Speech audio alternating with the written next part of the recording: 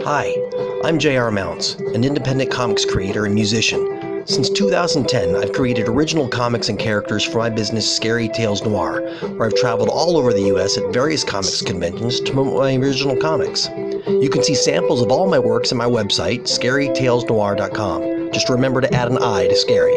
There you can see samples of all my comics for Fried Pickle Noir, which is kind of like Sin City meets VeggieTales, and it features the tales of Q Cumbersome, as well as the Scary Tales, the not-so-scary fairy tales, which is like Calvin and Hobbes meets Nightmare Before Christmas. On January 11th, my new campaign goes live on Kickstarter for my all-new story with all-new characters. It's called Silver Linings, a story about an old man and an alien. It's a classic adventure along the lines of E.T. or Super 8 and features all the same wonder, excitement, and drama. It also has a fun, retro feel to this man befriends alien tale. The main character is called Angus Hort, an elderly retired farmer and widower whose life has just become even more empty after the death of his brother Malcolm. He lives in a part of Dubuque, Iowa that is slowly fading away. He's the last of the farmers in his area, yet he refuses to sell his land, leaving it all to wither away as much as he is, day by day. He and the other retirees live in Green Pastures, jokingly called Widower's Row, because the ones left are the men who'd rather live out their days in desolate single-room condos rather than socialize. They're all wasting away and alone. One day, while visiting his farm, Angus hears something crash into his barn from the skies. Inside, he discovers it's an alien from space.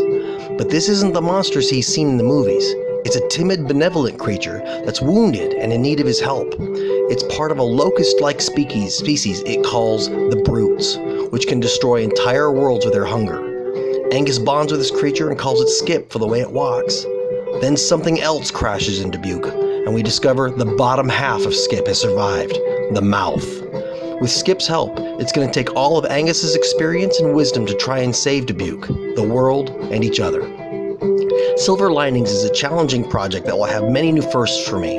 It'll be my first sequential art epic in 8x10 size format, and after it's inked, it'll all be done in watercolor, marking the first watercolor project I've ever done. Color's been something that's intimidated me from the beginning, and now I'm taking a risk for this tale.